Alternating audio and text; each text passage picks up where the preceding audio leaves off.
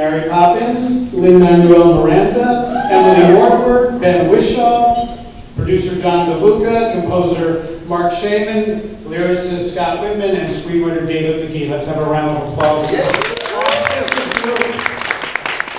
I'm going to start with you, Rob, which is such a great pleasure for me, because Rob Marshall single-handedly, with his vision and his passion and his genius, has brought back the movie musical to our culture. And he started when he burst on the scene with Oscar-winning Chicago. He's made many musicals since then. And finally, the world gets to see Rob's first original musical film. So Rob, first question is, why Mary Poppins Returns? Gosh, thank you, Mark. And he's an extraordinary producer, can I just say that right now. You know what I thought to myself when this came our way, my way? If anybody's going to do it, I would like to do it, because it was incredibly daunting at first, of course. But at the same time, I really felt like I have that film, as many of us on this panel do, in our blood. And I wanted to be able to, in an odd way, protect the first film and treat this film with great care and love. And, you know, musicals are very difficult to do. An original musical, there's so many layers to it. But with this one, you know, creating an original musical from scratch was actually, for me, a dream. And I'd never done it before. And to be able to create it with this beautiful company was exactly what I was hoping for. And I have to say, the guiding message of this film about finding light in the darkness is honestly what drew me to it and kept guiding me throughout the whole process, including till this very moment, you know, when people are actually now seeing the film. Because it feels so current to me that, and I'm just speaking for myself, but I feel people need this film now. And I certainly knew that I wanted to live in that world and be part of that. And sending that message out into the world now of looking for hope and light in a dark time. And that's why we set our film in the Depression era in London, the time of the books. It was really so you could feel accessible and feel like it's a story that needs to be told now. Rob, you said this is your most personal film. Why is that? Because I think that philosophy that I was just describing is honestly how I feel deeply. I think you have to approach, it's a life choice, I guess. You have to get up and approach your life in a certain way, and to look at it from the angle, from a different point of view, which is in our film too. From the point of view of looking for the light. It's in the P.L. Travers books. It's about finding that childlike joy in life, which might sound trivial to some, but to me it's very profound. And I honestly was able to explore that idea in making this film. It was incredibly hard work, probably the hardest work I've ever had to do on a film, but at the same exact time, incredibly joyous for that very reason. Well, anyone who works with you has experienced that doing that life, because it comes from you and it's there every day, no matter how hard everybody's working. So it hopefully shows in I believe it shows in every frame of the film, so all that love and passion. Emily. So,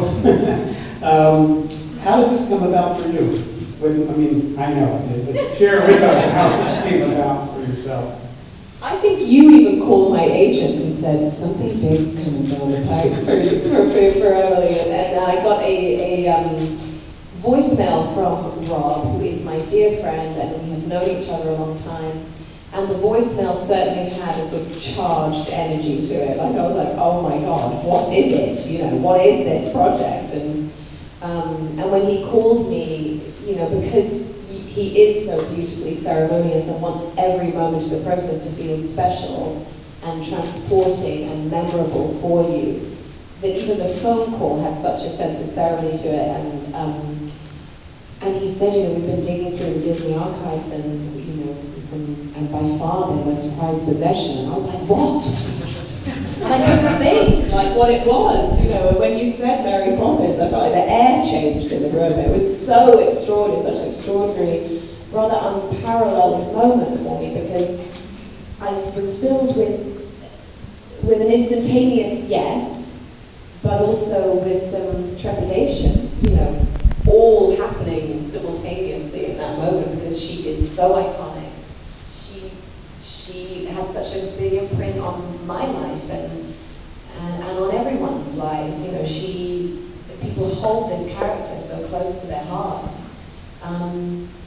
And so, you know, how do I create my version of her? What will my version of her be? Because there's no point, no one wants to see me do a sort of cheap impersonation of Julie Andrews, because no one is Julie Andrews, and so she should be preserved and treasured in her own way of what she did. And so I knew this was going to be something that I wanted to take a big swing with, and I knew I could do it with this man, who is the most emboldening, meticulous, brilliant director in the world. And I was in safe hands with him, however much I knew I had my work cut out for me. And can I just add one quick thing, that there's not another person on this planet who played that part but you. Right. Your work is always so sublime, so seamless. I never see you. I see whoever it is you're playing in such an exquisite way. And what did you draw from? Where did it come from?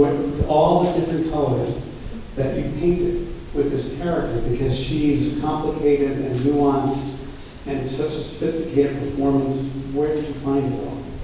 I mean, I found the books to be a huge springboard and enormously helpful. You know, she leapt off the page at me, just in how complicated she is, how unknowable she is in this wonderful way. That duality of the character, you know, that she is stern and she is incredibly rude, you know, and vain, but like funny, you know, and yet there is this humanity, and she has to herself have such a childlike wonder in her in order to want to infuse these children's lives with it, and there must under there be a generosity of spirit to want to fix and heal in the way that she does, you know. So I think for me, and certainly for Rob, when we talked about it in the year and a half we spent before we even started rehearsing, you know, we would talk about her so much, and we both wanted to find those layers and those moments of humanity. And also the fact that she's probably a bit of an adrenaline junkie. Like, she loves these adventures. It's like her outlet, you know. So just finding those moments so she's not just one thing, you know, because she is so enigmatic. And it was such a delicious character to play. Loved it. And it shows, by the way. Lynn, so renowned Broadway. I remember seeing it the first time in the Heights and watching you burst forth on stage. Here's your first big movie experience. How did it come about, and how was the experience?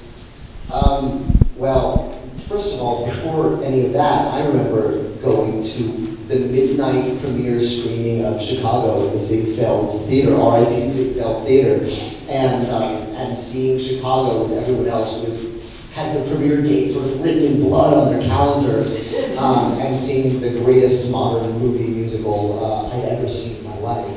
So when I got a call from Rob Marshall and John DeLuca, we'd like to talk to you about something, that became an immediate priority. They came to buy me a drink between shows. I was still in Hamilton at the time. And I had a 2-show day. So I finished the matinee, rolled across the street to the Paramount Hotel, and met them for a drink. And they said, sequel to Mary Poppins. And I said, who's playing Mary Poppins? And they said, Emily Blunt. And I said, oh, that's good. And honestly, I can't give them enough credit for seeing this role in me, because when I'm playing Hamilton, I mean, there's no childlike wonder in Alexander Hamilton. He has a very traumatic early life. He goes on that stage and he wants to devour the world, and he wants to move so fast, and he wants to do everything. Whereas Jack, in this movie, as they pitched him to me, has this childlike sense of wonder. He has this, you know, he's in touch with that imagination you all see in your kids when they can sort of play in their own imagination for hours. Jack sort of never lost that. And that was, I feel so humbled that he saw that in me, and that, you know, from that moment, from that drink I was in, and then, you know, it came along at the perfect time for my family too. You know, we had finished a year of performing Hamilton, and then I chopped my hair off and left the country and jumped into Mary Poppins' universe. It was like beautiful. And your favorite part of making the film, or favorite experience in the film? There are so many. I mean, you've seen the film. There are a lot of highs on a movie like this, and coming from the theater where you're the only thing that changes in the performance is the audience and your energy that day. To go, okay, Thursday we'll be shutting down Buckingham Palace and riding with 500 bicyclists, and Friday you'll be, you know, dancing with the penguins. You know, those kind of moments are really sort of unforgettable. But for me, I brought my son to set every time we filmed a musical number, and to watch his eyes like saucers while Daddy danced with, you know, what seems like 500 dancers and bikers. I'll never forget the look on his face as long as I live. Emily Mortimer, I remember in the making of the film, we had a lot of logistical challenges to get you back and forth with your family, but you seemed undaunted and so determined to participate in this movie, and of course your work is so quite lovely in it. Just your feeling stepping into the shoes of a character that was a child, the world knows, is now grown up, and the experience of being in a musical film as opposed to a drama. Gosh, yes, so all of that is true. I've got so many things to say. I felt from the minute that I met Rob that I wanted to be part of this film. Of course, Mary Poppins was a huge part of my childhood, as it is of everybody's. But it was really, and it was exciting to think that they were going to make another movie of it, and daunting too, obviously. But it was meeting Rob and hearing him talk like he has just now about why he was so determined to make this film, and that just really inspired me. And that doesn't often happen. I'm quite old now, and I've done a lot of movies, and I know enough about life to know, or life as an actor or performer or whatever, to know that when somebody inspires you and makes you excited about the idea of a movie or a project or whatever, it's a rare thing, and you just have to go with it. You just have to try to jump on that train if you can. And so I emerged from meeting Rob and John and rang up my agents and meetings, and I just have to be part of this movie no matter what. I just want to be in it. I just want to help Rob tell this story. And then they managed to make it work, but it was really, you know, it was a complicated logistical thing for me because I live in New York and my kids and husband were there, and the filming was in London. So I think I flew like 16 times across the Atlantic.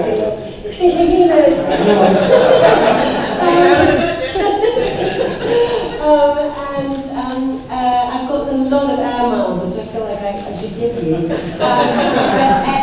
But it was and there was a lot going on in my life at the time. My father-in-law wasn't well, and there was all sorts of things happening. But it was just an incredible. It just felt like incredible good fortune every time I walked on the set to be there, and as Lynn said, just every single moment was magical. It was like sort of intravenous entertainment. It was almost dangerous. It was almost too much at times. And getting to know Ben and having that friendship was immediate and so sweet, and it was just the whole thing was magical and something I'll treasure forever, and I feel very lucky to have been a part of. And as to the bit about how to do this part, I don't know really. It was like Rob. It was a sleight of hand of Rob's, where he is the puppet master and he's absolutely kind of Mary Poppins himself. Like it's a stealth. He is Mary Poppins. He's Mary Poppins without the parrot. It's a sort of, well, the rudeness. Yes, he's a nice Mary Poppins, but he manages to you just sort of know what to do without having to worry about it too much, and he's protecting you from all the anxiety and the sort of stress of the burden of knowing that this is such a huge thing and this is such a huge legacy and we're in charge of it, and none of that came into it. It was just, we've got to just do this, we've got to have fun doing this, we've got to do right by this in the best, sweetest way, and it was just a joy, and I think the key to, the only thing I really thought about in preparing for the Buck Jane was, in terms of what I took from the original movie, was those two parents, who are just such brilliant characters in the original movie, the mother and the father, Dennis Johns and David Tomlinson, and they're so eccentric, they're so kind of out to lunch, both of them. And they're sort of, on the one hand, terrible parents, and then on the other hand, full of love. They're completely absent. And they make you feel better about your own failed parents and your own failure as a parent.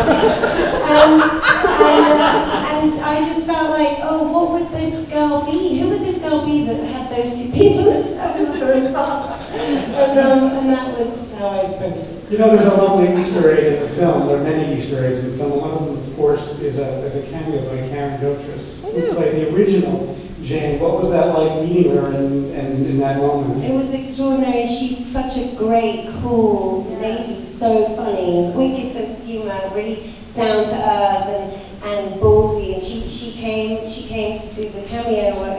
There's a little moment where Ben's emerging from the house with his briefcase late, and he bumps into her, and we're there together.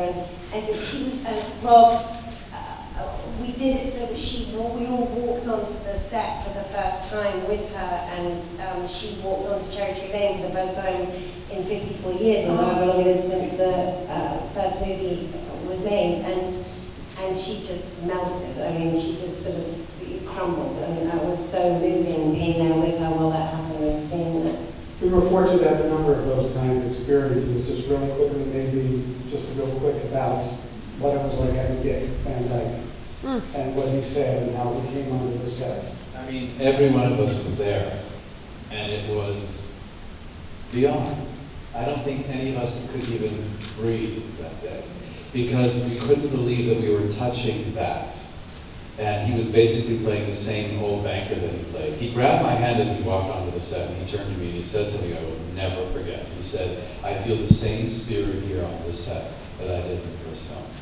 And that was, that was the dream come true right there.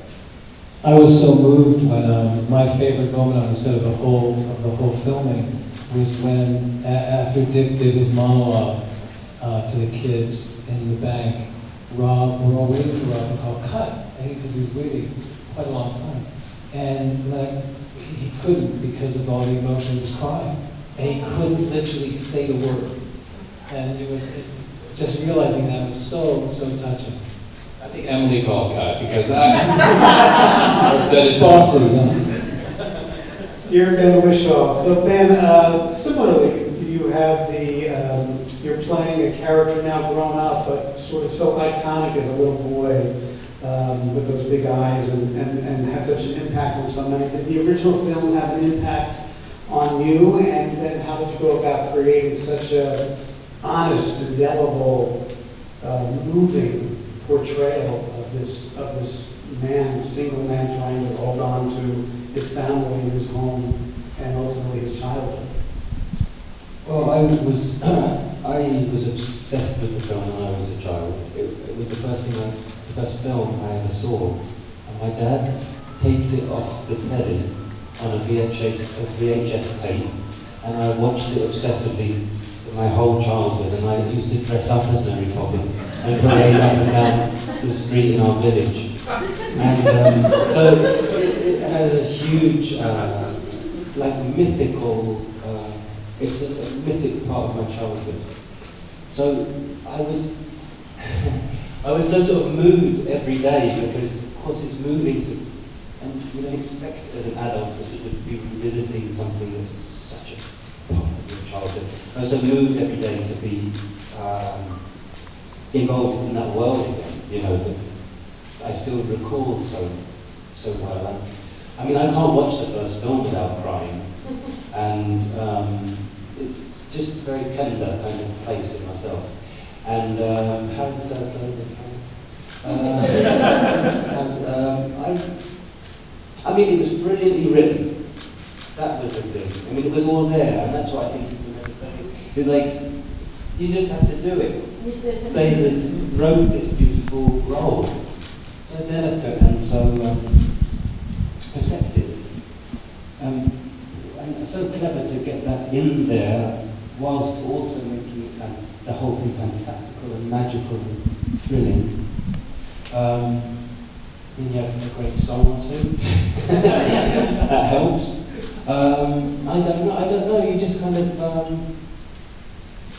it was very instinctive, I don't know, I didn't have to think too much about it. Well, it is so honest and true, and just indulge me 1 second, we've only been screening the film for about 4 weeks, but I have gotten so many unsolicited emails and phone calls from fathers and grandfathers who are so moved at the portrayal of that character, at how that character is written and how you directed it, and his ability to be honest with his children about what he can and can't do, his emotional reality in front of his children, and it has spoken to dads in a way that I never saw coming, and I sort of wanted to point that out and share that with you, because it's having such a, it speaks so much to today. You know, what dads try and hopefully hold on to for their families. Well, as you say that, I was thinking about my brother, because my brother has 2 kids, and he's very anxious man, my brother. And very, you know, it's hard to be, I did think about him, and I did think about, because I'm not a father, I don't know what it's like. But I thought about my brother and about how difficult it is for him to have those 2 little ones, and the anxiety and the stress and the money and jobs and everything and food and I thought about that. It's not even being a father, it's a huge part of it, but it's also just Michael's dilemma, because I've had many people come up to me as well, Mark, and they've said to me, I'm Michael. You don't realize I'm like, okay, I get it. You know, it hits the core of a lot of people. Well, let me so true. John, let me ask you a question, because you do so much in so many ways, from choreography to producing to really in an unspoken way, the yin and the yang to Rob, since you've been partners for so long. And so just because I can ask the question, what any observation, because the film is so much of your contribution and so much obviously Rob in the center, and just any observations or thoughts on that experience in this particular film, knowing it's his most personal film? Well, yeah, I mean, I think people have touched upon it. It really is. He does have this. He's the greatest parent I've ever seen. He's so unselfish in his care of people and the art of making movies that no matter how huge the pressures are, we walk onto the set, we walk into any area where the actors or the crew or any people working for him are, and he just has this way of turning on this positive energy that's all about them, and it's all about you. It's all about taking care and nurturing.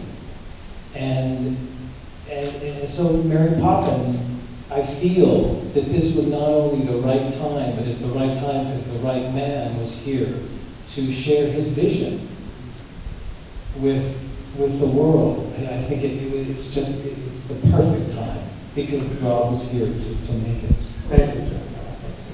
Mark Shaman, composer extraordinaire, and some shoes to fill. Just why this movie for you came and how you accomplished it so beautifully. Like everyone else, it was an extremely large part of my childhood. I think it was my entire childhood was Mary Poppins. I really have no other memory of my childhood except listening to that record and reading the synopsis of the story, and the fact that I would grow up and even as a child had the ability to write music and lyrics and was even fascinated by the orchestrations on it. When it starts with that F triad, which I learned later. And it's violins, tremolo, which I learned later. And then the English horn comes in on Feed the Birds. And I didn't know what those instruments were. I was 4. And I didn't know what those words were. A man has dreams of walking with giants, that carves an inch in the edifice of time. Before the mortar of his zeal has a chance to congeal. I mean, I was 4 years old. What the fuck are they talking about? I knew I wanted to know. I mean, and that reprise, the lyrics are the chords. Why are those chords making me feel something so deeply?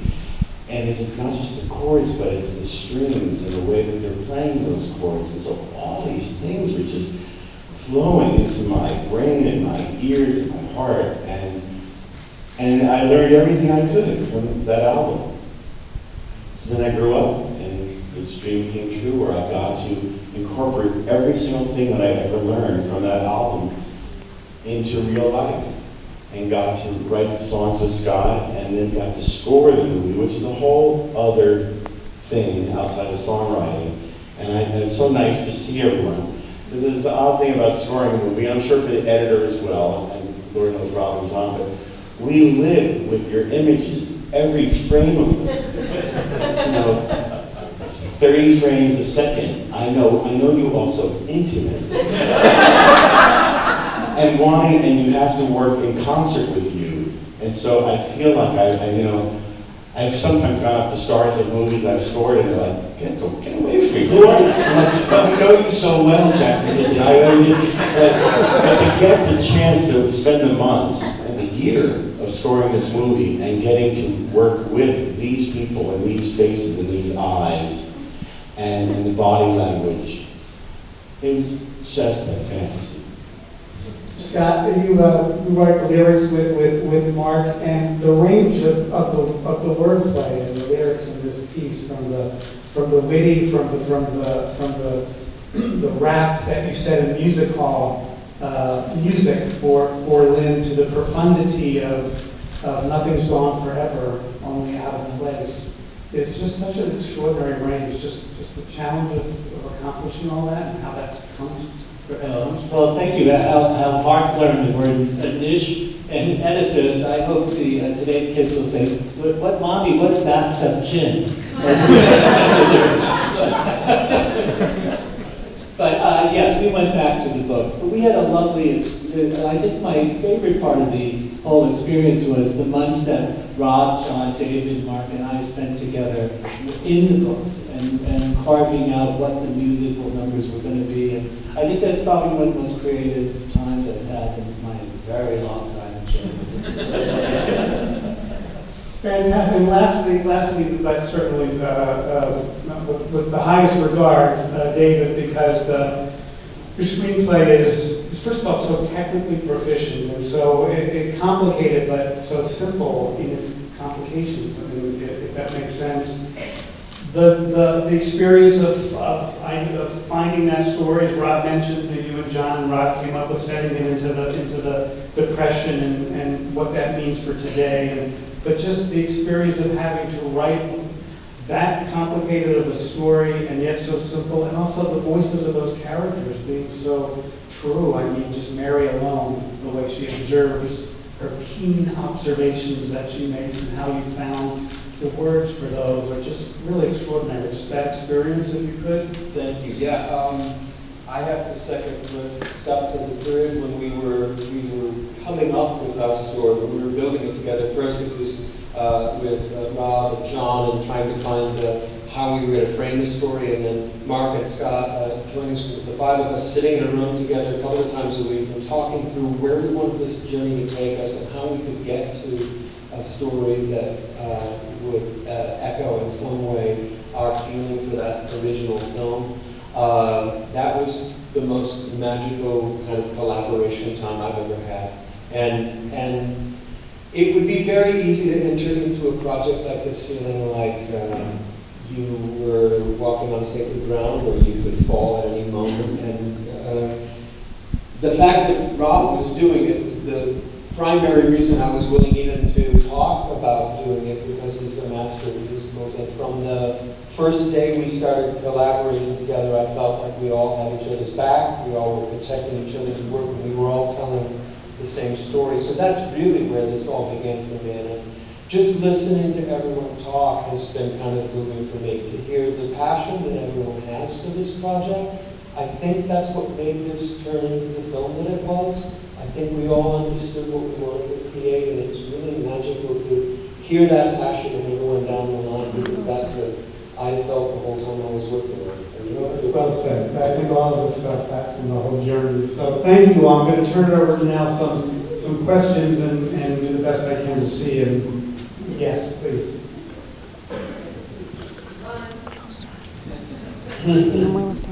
Well, congratulations to everyone. An incredible, incredible job. I felt like I was back in 1964, Philadelphia, with my grandmother watching the original. And I have to say, Lynn, you as Jack, every time you're on screen, your smile is happiness. But my question is going to go out to Rob, Mark, two other composers, a writer, producers. I'm curious how you found the balance of the touchstones to the original film. Because within here I see the chalk drawing in the third act that appears on the sidewalk. You look in the attic and there are little placements through production design of things that were in the original nursery. Then you have your musical, your instrumental passages within the score itself, so beautifully integrated with Let's Go Fly a Kite, even Step in Time. So I'm curious how you all determine the balance between the nods to the past while taking us forward into the future.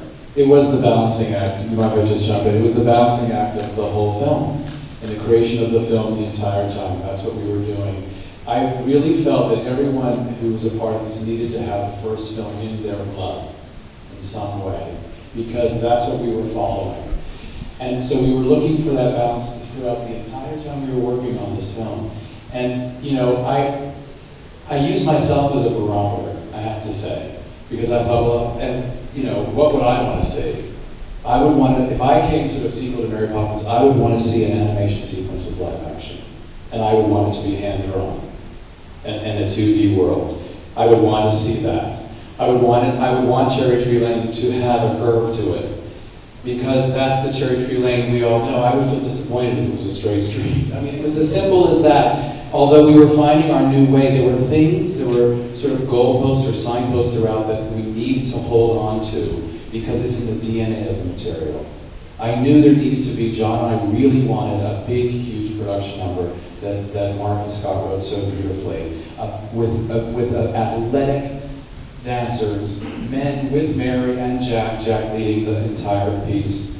That needed to be in there in some way. I would feel that if it wasn't there, we'd gone off track. So it was a way of, it was this insane balancing act of honoring the first film, but at the same time forging our own way, our own story. Setting it in the 30s helped that. Having Michael and Jane grown up and seeing what's happened to them and how that, and their journey and what they've lost along the way helped that. But it was constantly back and forth, and I have to say, I just used my own gut about what needed to be there, what we needed to reflect, pay homage. Mark and Scott were incredibly careful about making sure that we didn't abuse using themes from the first film. It's so easy to use. We used it in very strategic places throughout the film. Most of it actually very much at the end where we feel we've earned it right. And that's what Mark was very careful about doing. So, but it was all that. I feel like, you know, the whole time it was that. But I did feel that we were coming from the right place. And that was the key. Yes, thank you. Yes, sir. Hi, Stephen Schaefer here for the Boston Herald. I just wanted to give a shout out to Ben Wishaw for the beyond brilliant performance in A Very English Scandal with Hugh Grant. Just extraordinary. But for Emily and Lynn, one thing I felt this Mary Poppins had was a sensuality between the two of you that was never part of the 1960s. How you see your characters is, you know, very sort of 21st century. This is a quite white hot, I had to sort of First of all, I would urge you to rewatch the first film. Because everyone was like, wow, there's rapping in Mary Poppins Returns. Forgets that Bert has a 30-second rap about all the women he dated before Mary Poppins. You've all forgotten it. But John Holiday is one big flirt between Mary and Bert. So I don't know if you want to handle the white hot sensuality.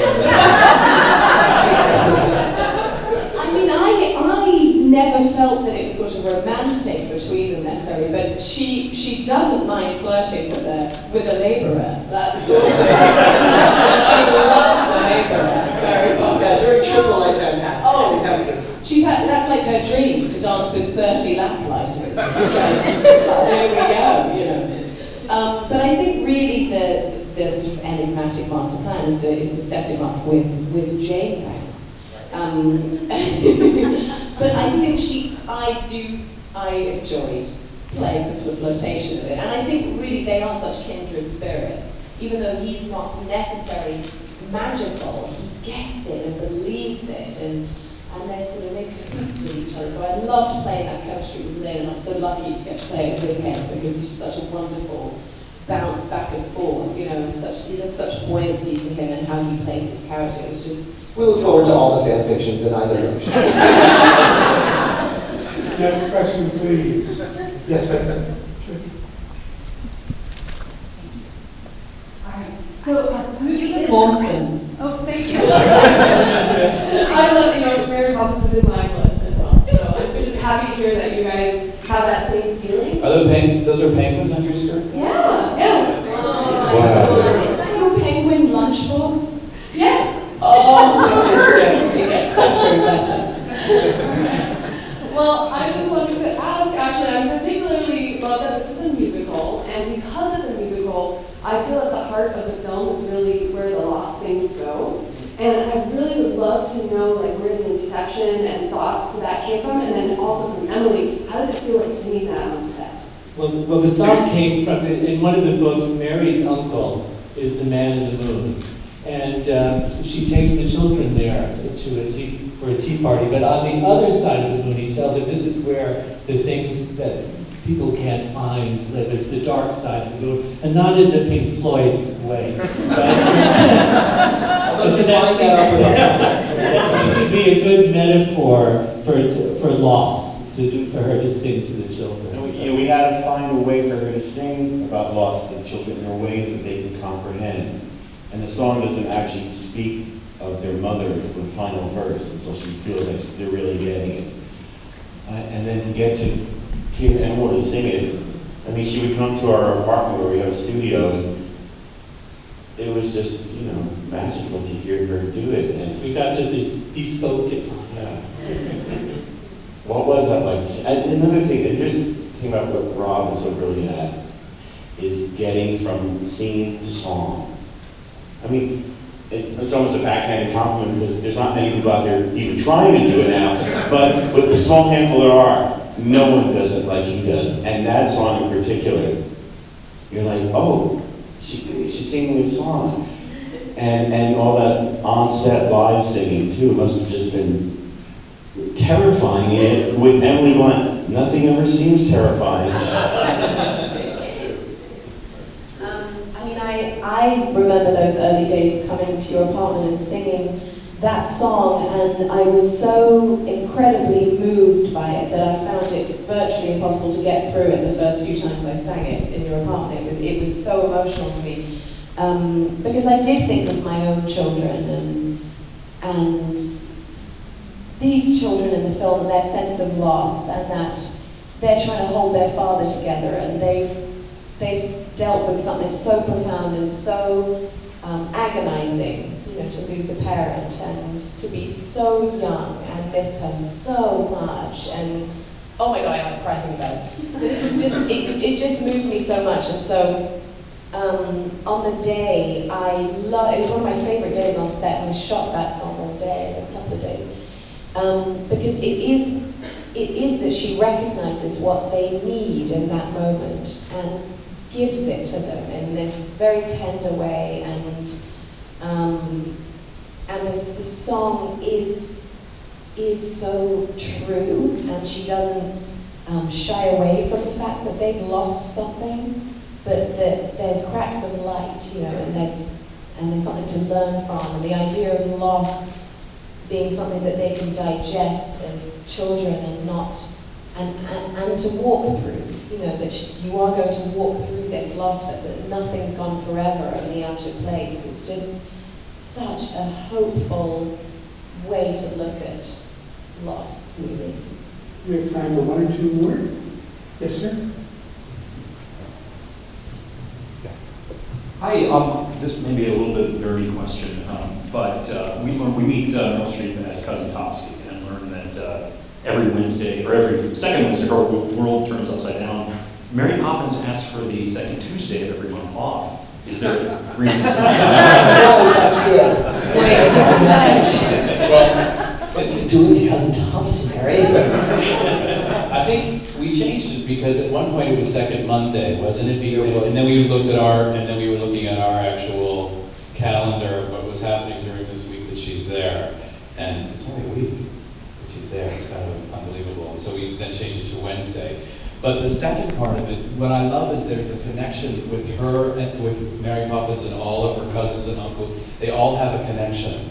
And this love, and I love that you saw that there's a second Tuesday for her, for Mary, and second Wednesday for Topsy. And this is all material from the books. You know, these references, and David was able. You can speak beautifully about that, David. But we were able to find some of these great nuggets from the books themselves. We were lucky enough to be able to incorporate that, although our chronology changed as we developed the story. At first we thought, is this a month? Is this 2 weeks? Is this, how many days is this? And as we worked forward, we tightened the chronology to increase the kind of urgency of the journey. And as we did, we realized, well, if they meet on a Sunday and they have to get to the bank by the end of the day Friday, we have to kind of change as we go along. And so there was some adjusting, and these folks were forced to adjust their lyrics. So we had to Wednesday, right Thursday, right Tuesday. That's exactly right. Yes, let's see if we get somebody in the back there. Yes, sir. Right there. Emily, this question is for you. I have to imagine that there's an incredible inherent pressure playing the role of Mary Poppins. How do you balance Julie Andrews' extraordinary performance with the P.L. Travers version in the books while adding your own personal signature as well? I think for me, what I decided to do was even though I'd seen it as a child, was not watch the original so close to shooting our version, because I think probably because she is so beautiful and so extraordinary in it, you know, I think I would have maybe tried to, try and accommodate in some way, you know, in some bigger way what she did, and let that sort of bleed into what I wanted to do. And so I just decided, if I'm going to do this, I'm just going to go on my gut instinct from the book, because she is rather different in all of the books, you know, and that was the decision really, is just to, if I was going to carve out new space for myself, it was going to have to be without watching the details of what Julie did so close to shooting. I mean, I have this searing memory of Mary Poppins, but not of all of the tiny details of how she played the character. And so as soon as we wrapped, I watched the original and was just floored by it. You know, probably relieved that I hadn't watched it. And I think I was like, oh my gosh, she's amazing, you know. And I showed my daughter it, you know. Did I answer it? Is that, yeah. Let's take one more question, and we're going to have to wrap up. I want to go back. Yeah, sir. Well, for Rob and any of the filmmakers who can speak to it also, the visual effects of the original Mary Poppins were groundbreaking at the time. And of course now audiences have seen everything the computer can do. So how did you want to design those sequences? Like you mentioned, you wanted an animated sequence again, so that it was retro enough to fit Mary Poppins and yet still carved new territory. I mean, I try as much as I can to do it as real as possible, and that's why I was so anxious and excited to shoot on location. I mean, Lynn drives by St. Paul's, that is St. Paul's Cathedral. And of course, in the first film, it's that beautiful Peter Allen Shaw painting. But because we were setting this in the 30s, in a more real time, I really loved the juxtaposition between the real world that we were shooting in this real family. I wanted you to really connect emotionally to these people and know that they were real. And then these fantasias and adventures that Mary Poppins takes them on, then we can go so many places and come back to this real world. And the hope for me was that by the end of the film, they combine, they collide. And so all of a sudden, you know, Michael is at a place emotionally where he can bring fantasy into his real life. And that's when he has that beautiful moment where he says, I never thought I'd feel such joy and wonder ever again. I thought that door was closed to me forever, which is the door opening that Mary Poppins was speaking to him, and she can leave. But it was really sort of finding that real world and then these two different worlds. That was actually the plan. Ladies and gentlemen, thank you so much. Meg Merritt has returned to such a great story.